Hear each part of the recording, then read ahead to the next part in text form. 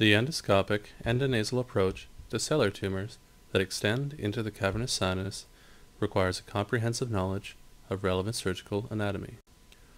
These tumors are approached through the lateral space of the sphenoid sinus, contained within the body of the sphenoid bone. Understanding the anatomy of the region is critical to performing safe surgery for these tumors. The critical anatomical structures are the internal carotid artery, cranial nerves V1, V2, and 6, the optic system, and the pituitary gland. This presentation focuses on pituitary tumors that grow into the cavernous sinus, encase the carotid artery, and displace the 6th cranial nerve laterally. The nasal mucosa is prepared in a standard fashion. By removing the inferior half of the middle turbinates, a corridor through which instruments and the endoscope can maneuver is created bilaterally. A pedicled septal mucosal flap is elevated and placed into the nasopharynx.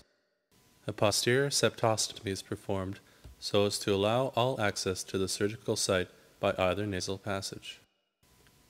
Next, the sphenoid rostrum is removed by expanding the natural ostia or by direct midline route. Prior to removing the sphenoid septa, the relation to the internal carotid arteries and optic nerves are carefully noted. The sphenoid mucosa is incised with a dissector, grasped and freed from the bone with alligator forceps, and kept in situ. As we enter the sphenoid, the sella turcica and clivus are in the midline. Superiorly lie the optic nerves, and laterally the internal carotid arteries. The maxillary division of the trigeminal nerve can occasionally be seen more laterally. Tumor growth may cause distortion of these landmarks. The bone of the sellar floor is opened and elevated to expose the dura as laterally and superiorly as possible. If the tumor extends lateral to the carotid, this can be done in more than one maneuver. After a stellate incision in the dura is carefully dissected from the tumor and expanded pituitary.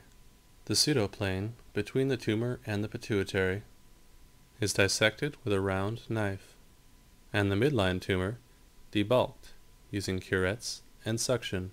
After confirming the location of the internal carotid by neuronavigation, Doppler ultrasound, and direct vision, the dura is incised over the cavernous sinus. The tumor is then removed from the cavernous sinus using a series of angled curettes and suction. With the tumor successfully removed, the primary portion of the procedure is complete.